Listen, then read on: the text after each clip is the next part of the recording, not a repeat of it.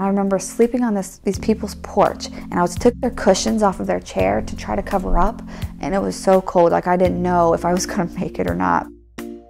I became homeless, and I lost everything I had, and I slept outdoors for several years.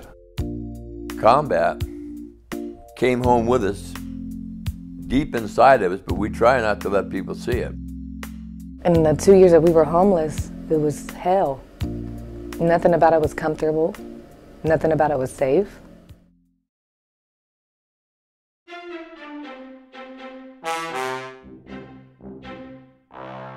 One of the popular legends of U.S. culture is that the lives of most people look like a 1950s sitcom, where everyone gets the benefits of a stable family and a happy home. Inside these nice, neat houses, babies are born to smiling mothers. Proud fathers go to work each morning and cannot wait to return to a home-cooked meal. Little girls play with dolls in their bedrooms. Young boys go fishing with their dads on summer afternoons. When children grow up, they get a steady job or go off to school. Then, when they are ready to provide for themselves and a family, they get married, buy a home, and live happily ever after, inside their own white picket fence.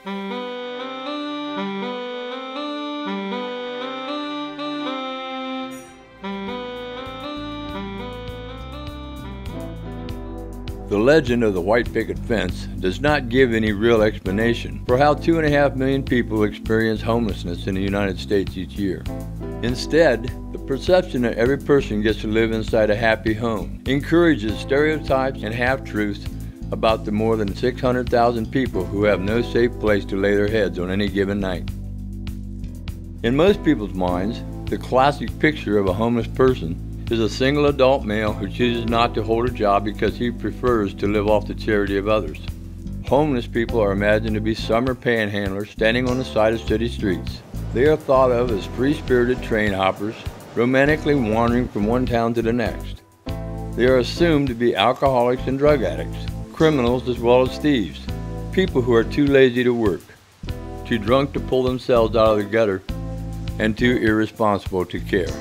There's a myth that people who are experiencing homelessness are mostly single men and women, and what we know is that the average age of someone experiencing homelessness is about 9 years old. There's myths that everybody who is panhandling is homeless, and the fact is many of the folks that are panhandling are housed. I think the number one myth about folks that are experiencing homelessness is that, especially among single men, that they are drug addicts and alcoholics, that they're lazy, that they're thieves, that they're pedophiles, and various other and sundry negative things. One of the major myths that we continue to respond to is that all homeless people are going to create crimes when they move in.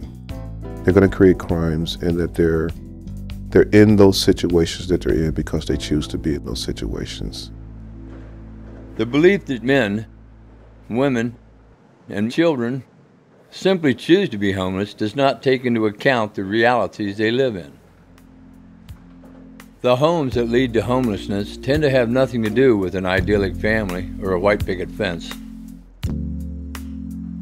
Volunteers and social agents who work closely with the homeless discover several common trends that undermine the ability to maintain stable housing. One of the most consistent contributing factors to homelessness is poverty, including deep cycles of poverty that pass on from one generation to the next. The ability to effectively move from expectation to realization of one's ability and excellence is heavily rooted in healthy environments of support early on. And those environments of support, from a childhood standpoint, are not about the households that one chooses. A lot of our parents enter in with that concept of generational poverty. So we do have families that are entering that I've actually worked with their mother, and now I'm working with their daughters, because they don't know anything outside of the concept of obtain benefits and that's how you make it. We also see about half of our mothers entering with that educational barrier. So either they have not completed high school. We've seen variations of mothers entering with 8th grade educations. Homelessness is often thought of as chronic or long-term, and for a small percentage of the homeless population it is. But in many cases, people experience homelessness for short periods of time on the transitions between stages of their lives. For people who live at or near the poverty line, the loss of a job, divorce, or the death of a financial provider can sometimes make it hard to pay the rent. The recession really disproportionately affected people who weren't making a lot of money to begin with. And so if you're making $8 an hour and your hours get cut, you literally may not be able to pay the rent, or you're really forced into making some choices like, do I buy medicine or do we pay the rent? You know, do we let the car payment go, and if I do that, then I can't get to work, and then I'll lose my job. I mean, it puts people in very precarious positions. In a time of crisis, the divided line between hardship and homelessness often comes down to the support that can be found among family and friends. At first I was living with my brother, and then he has a handicapped daughter who needed a place, so it's better because I enjoy helping people in every which way I can. And so I moved in with my daughter, and then her son got a little older, and Grandpa can't be living in a house with a teenager. This chapter of my life begins when my husband was diagnosed with brain cancer, and at that time, you know, we didn't have a lot of money because he couldn't work anymore. Immediately when he died, all income stopped, and I thought, I can't keep accruing this rent and owe them all this money, so I told them I'm going to have to leave. I told them where I was going. I was going to my sister's house, and they sent me a bill with an extra $435 on there. I said, what is this for? I didn't give them notice. I mean, they knew what I was going through, and I didn't give them notice, and they tacked that. I'm still paying on that. My sister's house, I was welcome there, but my nephew, her son, he drank, he took drugs, he had a violent temper, and went into rages, and he put me out. Well, once again, I was homeless. I had my car, and it was a station wagon. Now, you can't really sit and park anywhere for any length of time. So I went to laundromats and the library and stuff, and the worst part about it was cleaning up, showering, and going to the bathroom. Along with poverty, another trend found among the homeless is a troubled past. The emotional trauma caused by violence or abuse can result in developmental struggles and coping mechanisms that make it difficult for people to keep up secure housing. If you look at a lot of the studies, and if I look at our programs, a large number of the residents that end up receiving services from our organization are more victims of crimes than the perpetrators of crime. I'm a victim of domestic violence. It's embarrassing to talk about. I met my children's father when I was 16, and I left him when I was about 28. And life was good until he started drinking, and he got abusive, so 12 years later I left him. After I left him for beating me, my two brothers started beating up on me. So I gave my apartment up. I didn't get evicted or anything, I just gave my apartment up because I couldn't take it no more. In the 2 years that we were homeless, it was hell. Nothing about it was comfortable, nothing about it was safe. I grew up with 6 brothers and no sisters, and it was just me, my mom, and this man. Very young, when I was like 4, this man was creeping into my bedroom from 4 to 12, and he was molesting me. So that caused a lot of confusion, distortion of my thinking, what love is, what approval is, what someone caring for you means, and I thought he was my father at the time. So I had all these like crazy feelings that was going on inside, a lot of it from the sexual abuse and the confusion that brings, and like the disgust, because I felt like it was me.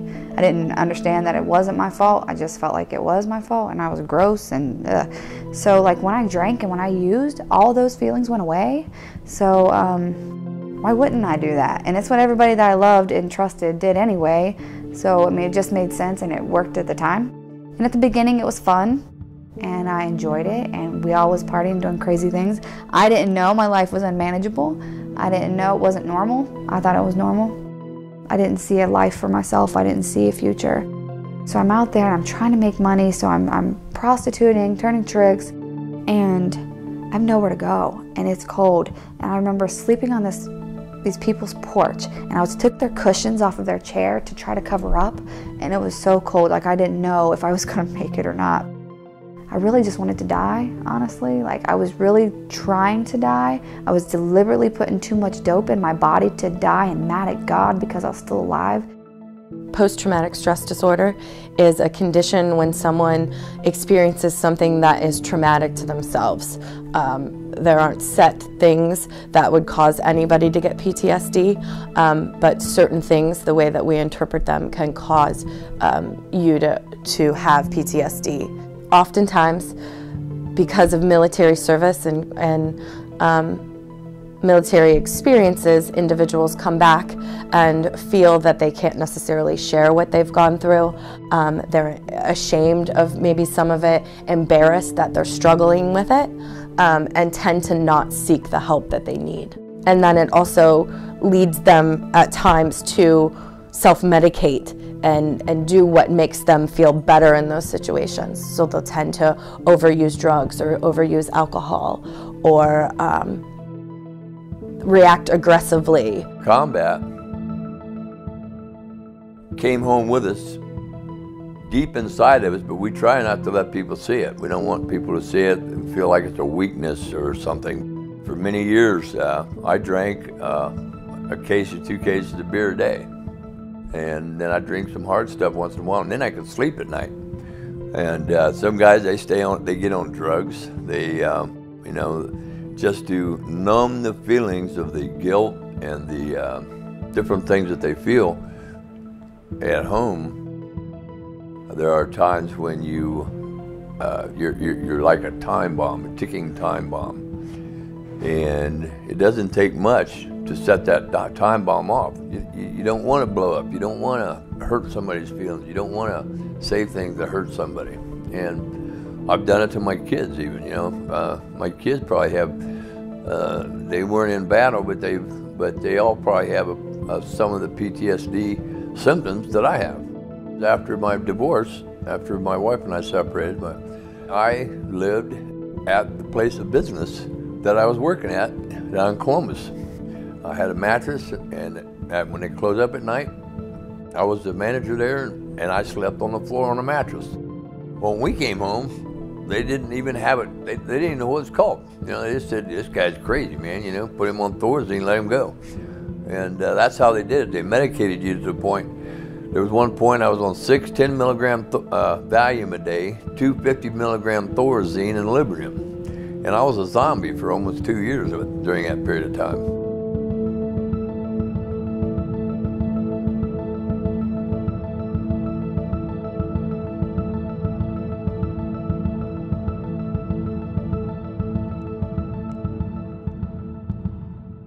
Many people associate homelessness with addiction, and there is a strong connection between the two.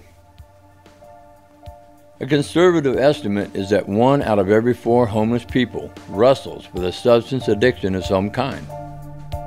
But that does not mean solving homelessness is as simple as telling people to quit using drugs, without first making an effort to understand the chemical imbalances, the past experiences, or the mental health issues that help to create the addiction.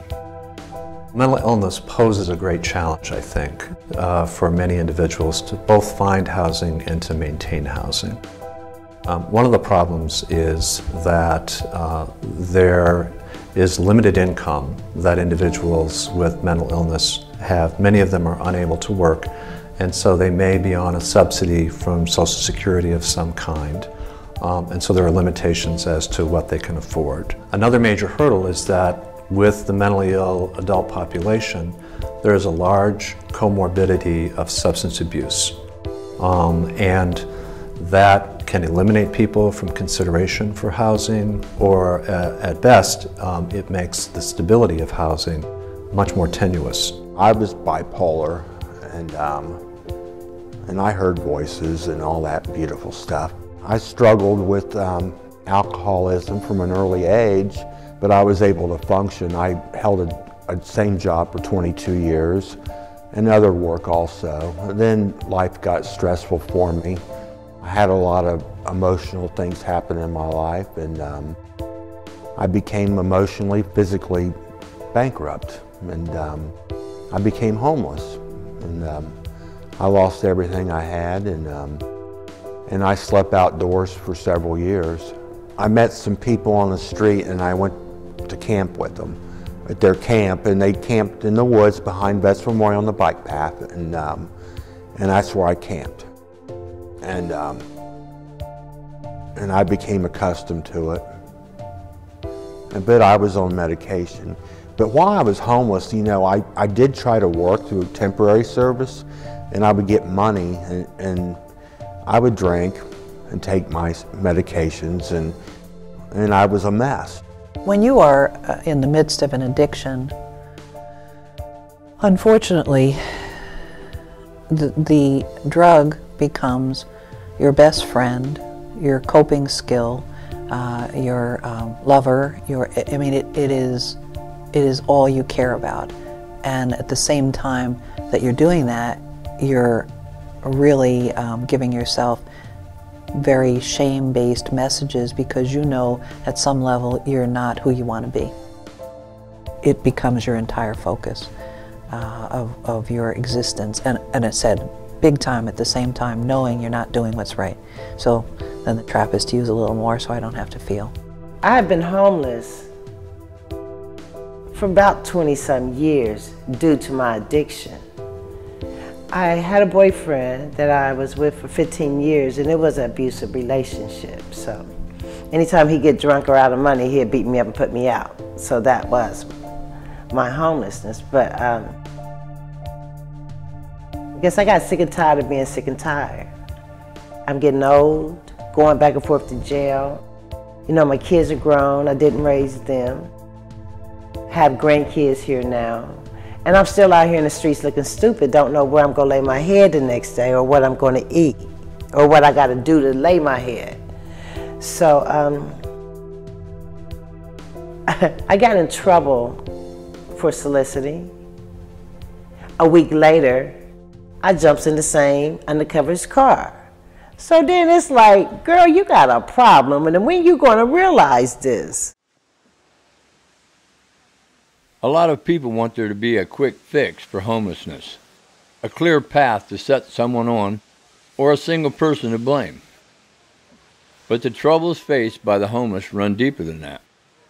In our society, homelessness is found at the crossroad of individual challenges and a breakdown in family or community.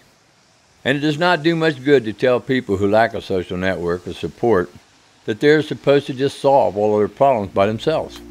Some percentage of individuals, when they work harder, will be rewarded in the ways that are consistent with the cliche, pick oneself up by one's bootstraps. But there are so many circumstances and characteristics that are not rooted in choice, effort, and other factors that warrant respect in the recognition of how economic marginalization happens in this country. The homes that lead to homelessness often hold memories of struggle and crisis. The people who become homeless are children, mothers, fathers, and grandparents. The stories they tell are far removed from any idyllic picture of a nice, stable home. Poverty, violence, mental health issues, and addiction permeate many of their lives. Sadly, the prejudices and stereotypes associated with homelessness tend to oversimplify and dehumanize the real people they depict. But the most damaging misconception of all may be the belief that there is nothing anyone can do to help. Personal relationships and community agencies can give people the support they need to turn their lives around. The stories of the 600,000 people who are homeless today are not over yet. All of a sudden, I was very ill. I was very sick from my alcoholism and my mental issues, and I decided that I wanted to get help. And I've tried to get help several times, but it never stuck with me. And this time around, it did. And and I went to get help, and I seriously wanted it. I had a choice whether to live or die, and I wanted to live. Now I don't hear the voices anymore, you know. I'm hooked back up, and I'm gonna take my medications every day, and it helps me, you know. I feel I'm at peace with myself, finally. It's a never-ending battle that goes on day after day after day. It's not something for someone to feel sorry about for someone, but maybe you can become friends with somebody that has the PTSD, and maybe get them to share with you, and then you can be part of the loop that helps them heal. I've worked hard for 3 years, I have. And I work hard every day to stay sober and to help other people and to try to shine a little bit of hope that you don't have to live that way anymore. And I've gone through a lot before this point, from rapes and beatings and, you know, being jumped and hurting other people and being robbed and me robbing other people, and that whole crazy cycle that I can't even fathom being in today, which is a great thing because I couldn't fathom being out of that once upon a time. Every day, people in communities work together to treat the underlying causes of homelessness. And every day, more people face circumstances that threaten their ability to have a home. Each night in the United States, the sun sets on over 500,000 people who have no safe place to rest. Beneath the surface, most of these people wrestle with poverty, emotional trauma, mental health issues, or addiction. At first glance, it might seem easy to dismiss the homeless as having brought all of their problems on themselves. But when you get to know their stories, you begin to see that not everyone gets to live inside a white picket fence.